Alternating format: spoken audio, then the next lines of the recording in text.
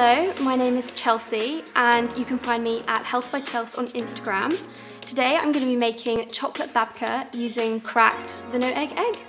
So the first thing I'm going to be starting off with is some plain flour, and then I'm just going to be adding a pinch of salt. Then in goes the sugar, and before I add the yeast I'm just going to give that a mix, because if you put yeast directly on top of salt it can inactivate the yeast and then the dough won't rise as much. And now I'm going to be going in with 1 sachet of yeast. So now I'm going to go in with the wet ingredients, starting off with cracked the no egg egg, followed by a little bit of oat milk. And I'm going to start by giving that a mix before I add anything else. And I'm going to go in with some vegan butter now. And I'm just going to mix everything until it is fully combined.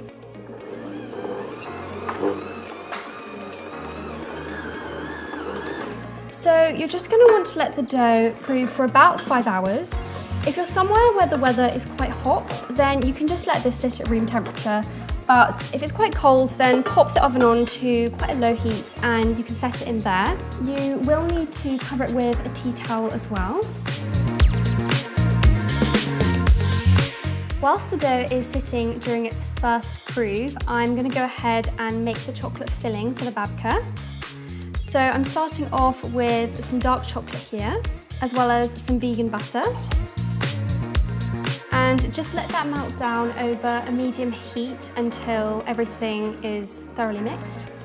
So now that I've got a really smooth, silky texture, I'm just going to turn the heat off and start adding my dry ingredients with some cocoa powder, as well as icing sugar, and lastly some caster sugar. Give that a mix until everything is thoroughly combined. This might take a while, but it is best if the mixture is completely smooth. And then I'm going to go ahead and pop this into the fridge, because you do want to end up with a paste-like texture.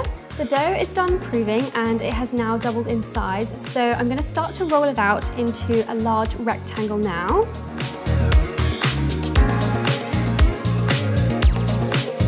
Now that the dough is in a large rectangle, I'm going to go ahead and spread the chocolate filling over the surface.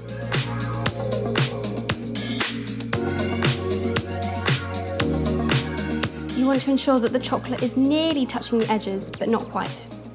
Now that the chocolate filling is evenly distributed, I'm going to go ahead and roll the dough up into a cylinder. Just gently roll the dough, ensuring that it doesn't stick to the surface. Once you have formed a log, put the seam side down on the counter and gently squish the edges to the center. Now I'm just going to use a serrated knife to cut down the center. You don't want to cut right from the top, you want to leave that still joined, but just cut down all the way to the bottom.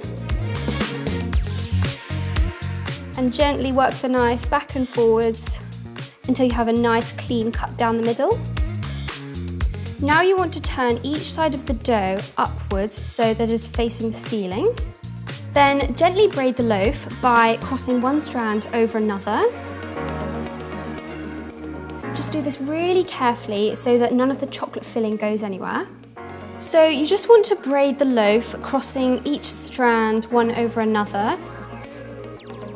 This bread really does look quite stunning before it's baked, because the layers are really distinct. Then once you get to the end, gently press together both ends of the dough and squish it down a little bit more so that it will fit into your pan. Carefully put your hands underneath the dough and gently push it into your pan. So the babka now needs to rise for another 40 minutes to an hour. The dough is done proving, so I'm now going to pop it into the oven at 170 degrees for about 20 to 30 minutes to bake. Just before the babka comes out of the oven, I'm going to go ahead and make a simple sugar glaze, which gives the babka a really nice glossy effect. So I've got some caster sugar here, and I'm also going to add some water into the milk pan. And now I'm just going to heat that gently on a very low heat, because you really don't want it to bubble. You just want to wait until the syrup becomes clear. So now that that is nice and clear, I'm just going to take it off the heat and set it aside until the babka comes out. The babka has been in the oven for just over 20 minutes and it's now a lovely golden brown colour, so I'm just going to take it out. I've now got my sugar glaze here, which I'm just going to brush all over the babka. Make sure the entire surface of the babka is covered in this beautiful syrup. And there you have it, a beautiful chocolate babka made with cracked, the no egg egg.